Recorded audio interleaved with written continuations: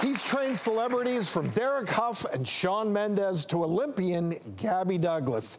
And he's a firm believer that a total transformation is as much spiritual as it is physical. So joining us today is celebrity fitness trainer and author of the new book, 7 Sundays, Alec Penix.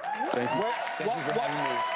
Welcome back. So what are you up to? Tell us about your new book.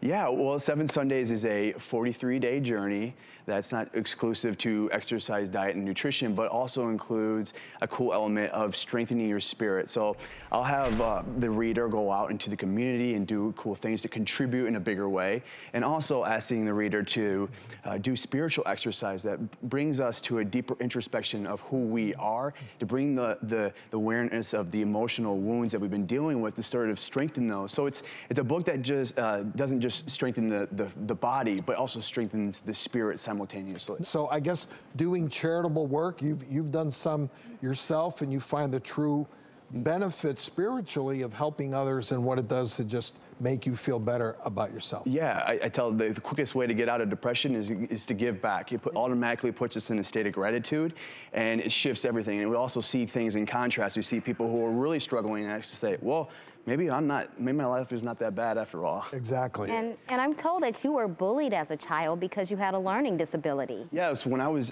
diagnosed with a learning disability, and then I was bullied a lot in school, and because I was younger, I sort of adopted this self-image of that I wasn't worthy, that I wasn't smart, and I carried this with me my entire life until one day.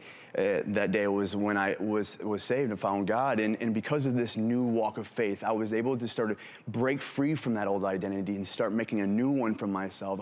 Because God created us in His image. That's what I believe in, and I think we all are. And so I was starting to tap into that, and that's when we started seeing the whole potential.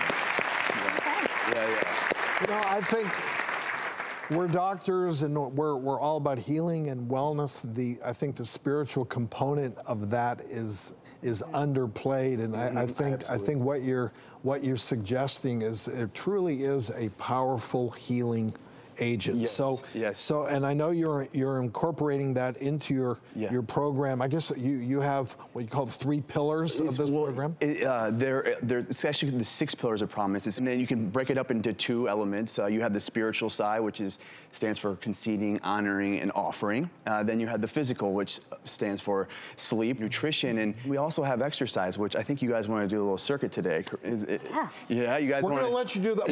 We're not dressed for it, Nita, right? No. Okay, we're going that. I can't do it now. We're with you spiritually now. Our I can feel your spirit is there presence. 100% on board.